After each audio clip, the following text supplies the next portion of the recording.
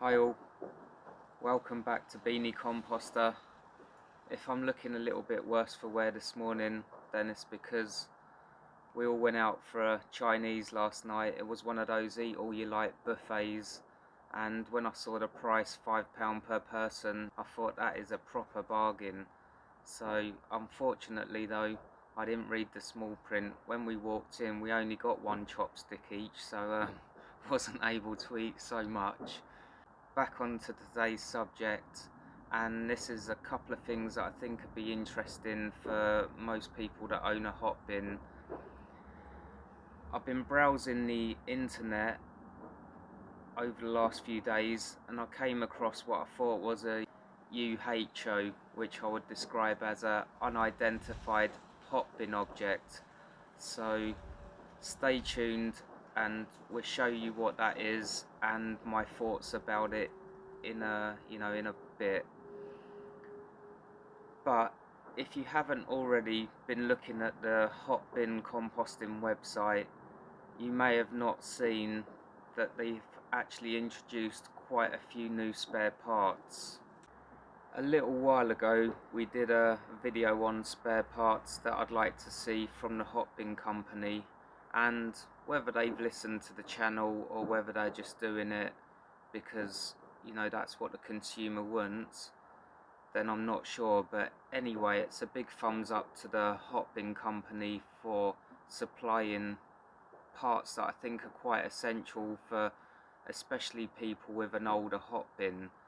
So if you look on there, you've got things like a base plate you're able to get hold of, a new door, a new lid, charcoal bags, even the little wire mesh that, to be honest, my mini hotbin, I emptied it a few weeks ago, and when I pulled out the wire mesh, it's actually, half of it's sort of disintegrated, which, I'm not sure if the parts they're getting are like a poorer quality, but the Mark 1 hotbin that I've had for years and years now is still actually just as good as the day I bought it. But some of the parts that I've got from the Mini, including the raking stick, have just sort of like fallen apart and they don't seem to last as long as perhaps they should. But it's actually quite handy now that you can get those spare parts online rather than trying to mishmash something together yourself. So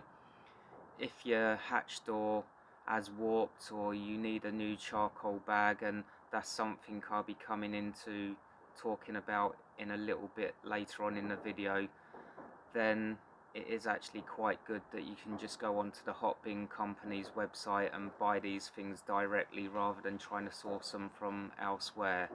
So once again, a big thumbs up to the Hotbin company for putting those on the web page that we can all get hold of if we need to.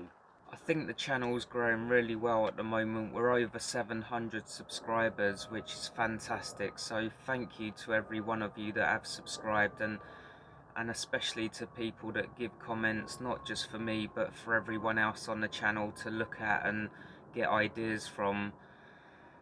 And if you haven't already subscribed, then don't forget to subscribe and hit the notification button, all that jargon and stuff that you're supposed to do. But I've had a few good comments recently. One of them was from Samuel Corrie. He was struggling with his hotbin, getting the temperature up, and it had been, I think, borderline in around the 30-40 mark, and then he took out the charcoal bag, which isn't recommended by the hotbin company, but then they're actually selling you charcoal bags on the hotbin company website, so how the hell are you going to change it if you're not supposed to be taking the thing in and out? But anyway, afterwards the hotbin temperature just rocketed. Now the hotbin company state on their website that that's something that you shouldn't do, and I personally wouldn't advise that, because the charcoal bag is there to eliminate any odours, which you don't really want to be attracting flies and vermin to your hotbin.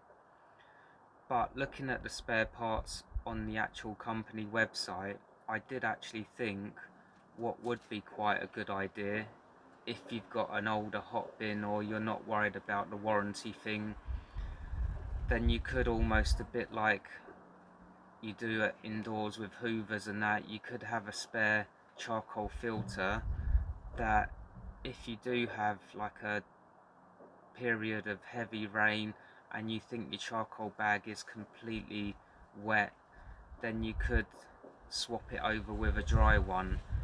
Now the charcoal bag is going to get wet. It's part and process of hot composting is you produce steam which will come out of the top, so you're never going to have a completely dry charcoal bag. But maybe if you're worried that it is completely drenched and you just want to replace it, then that is a thing that you could maybe approach and try out, just to see if it does make your hot bin get even hotter. As I say, the hot bin doesn't recommend you do this, so if you are going to do this, I'm not advising it. Just do it at your own risk. That's just a pre-warning. But I've managed to take both of mine off this morning, so it is quite doable. And like I say, they're actually advertising the charcoal bag, so what are you going to do? You're going to change it yourself if you buy a replacement bag anyway. So this is how you do it. I don't want to do it too many times, otherwise the top's going to be like a dick in a shirt sleeve, and you know, anyone who don't understand that saying, it'll be loose as you know what. So yeah, I wouldn't recommend doing this on a regular basis, but the material it's made out of is pretty foolproof. So this is how you do it.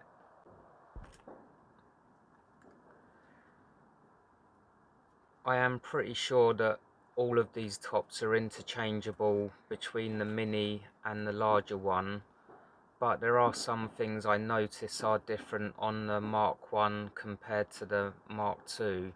So if you are perhaps ordering a replacement hatch door or even lid, then it is worth contacting the hot composting company first, just to make sure you are getting the right part.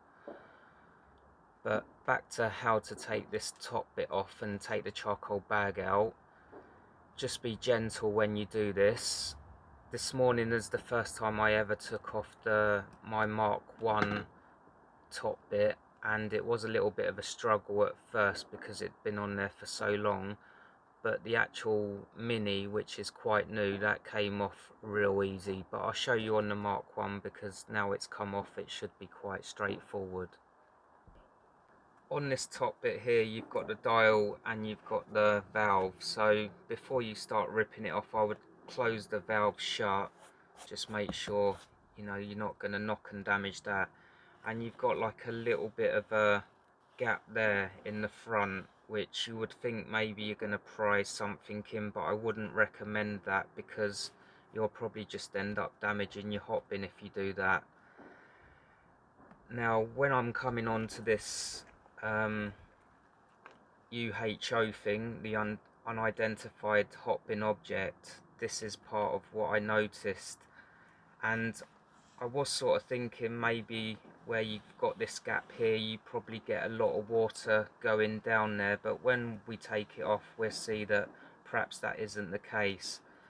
But I get both hands at the back where you've got like the ridge that comes up, and you can almost just gently put your elbows on the lid here and grab with both your hands there and just gently sort of pull this back bit up. Now it'll take a little while, but if you just gently pull it, you'll feel it just come out like that. So it takes a little bit of force, but don't go crazy with it. Just pull it off and you'll see it just literally come out, and that thermometer that's on the top bit that's just pushed in, that'll be stuck into your charcoal bag. So just gently prise it all out without trying to damage anything. Now the charcoal bag's loose, so that'll just come out literally like that, and you'll be left with, you know, a part where you could either clean it up before you put your new bag in. But to be honest, I wouldn't recommend cleaning it up because you're just going to get water everywhere unless your bin's completely empty. So there's your charcoal bag.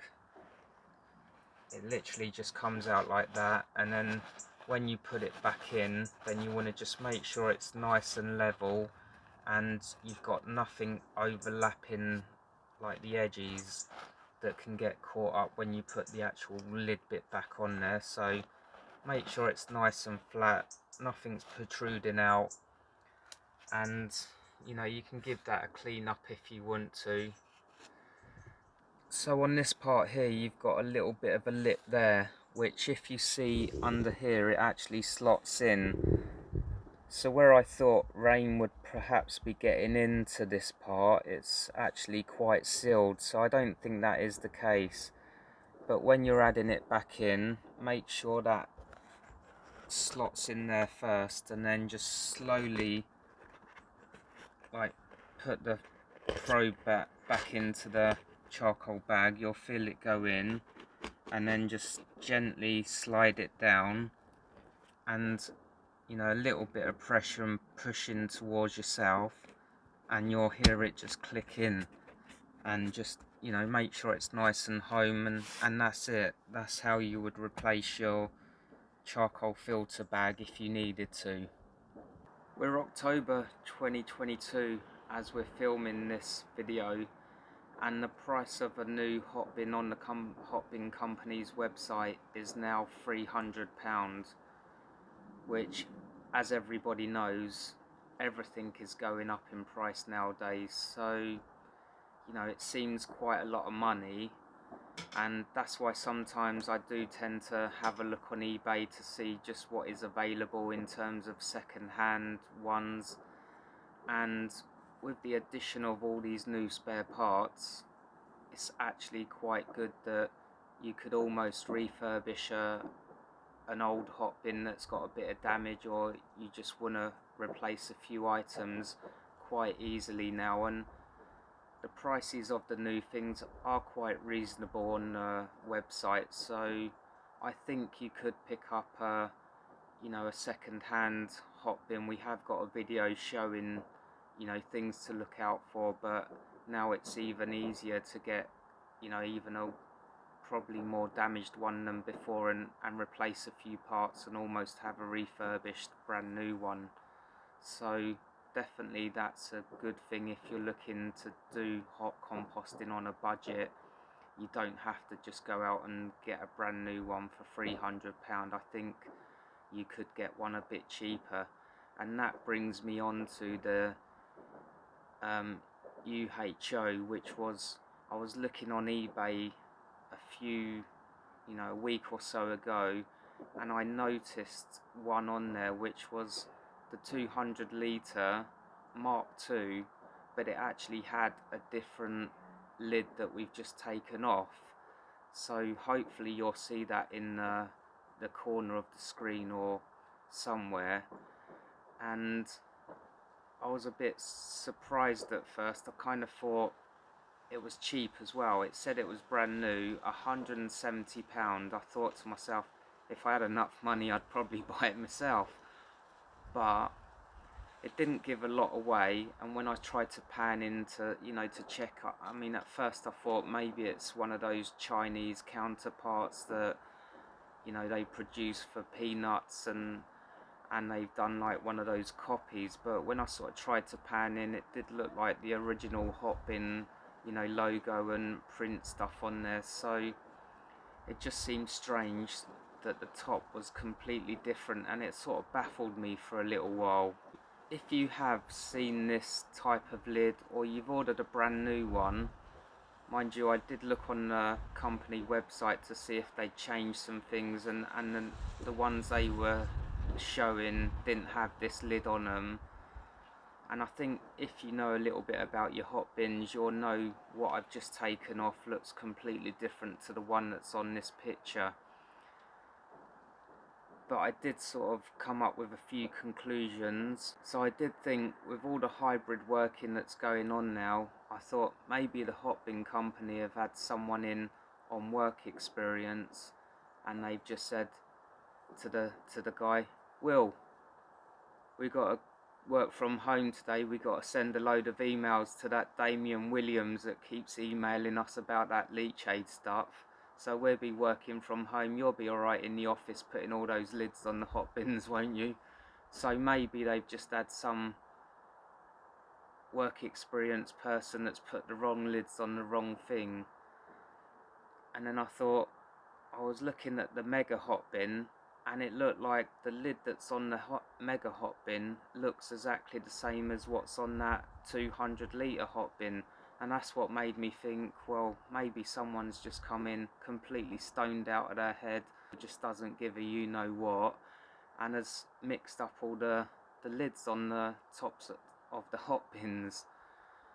But maybe that's not the case. I did actually think, could it be that the hot bin company have swapped the lids over? Now they've got the new one on the hot bin mega bin, that if you look at it, it's kind of flatter, and it's got more of a sort of what I'd call a weatherproofing, where the rain would run off it rather than maybe go into the little crevices. So I did think maybe they have changed it, but like I say, on the website it doesn't show that on the new models. If you have seen this before, or you've ordered a hot bin and it has got one of these new, I don't know what it's called, new air charcoal lids on the top of it, then please leave some comments and let us know what you think is going on. And if you have got a hot bin mega, then I think it is quite clear from the pictures that that is the lid that's on this 200 litre Mark II one. So just a little bit of food for thought for everyone to sort of have a look at and see what your opinions on it are. I just thought, I've never seen one that looks like that before, so it was quite interesting to do a little bit of research into what it could be. And I think it's quite nice just to, you know, do a video on these spare parts and what you can actually get if you're looking for a cheaper hot bin solution. Well, I think that's clear to see. Enough waffling from me for today. I hope this video has given you a little bit of help, or has inspired you to maybe buy a second-hand hot bin, or even attempt to replace your charcoal bag. Like I say, the hot bin doesn't recommend it, so please read what they say first before you go ahead with it.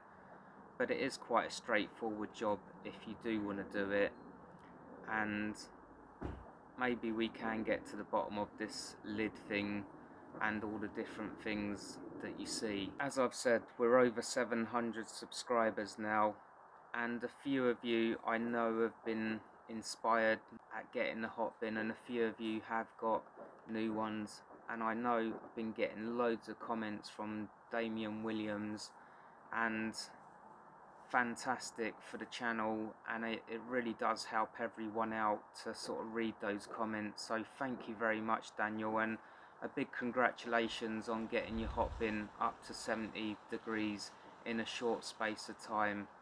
And it looks like, from what I've read on the comments, he's getting more obsessed than I am with the thing. But you know, it's great to see everyone's enthusiasm on this channel, and that's really what it is about. It's creating a community where we can all have a little bit of a laugh, a joke, but also a bit of seriousness there, that, you know, our passion is the hot bin and composting, so let's just hit off each other and bounce off each other and inspire each other to keep things going.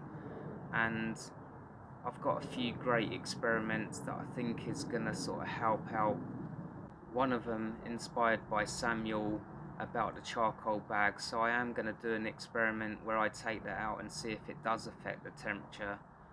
Another thing, with the cost of living, I'm thinking about bringing the hot bin inside and seeing if I can actually use that to heat the house up.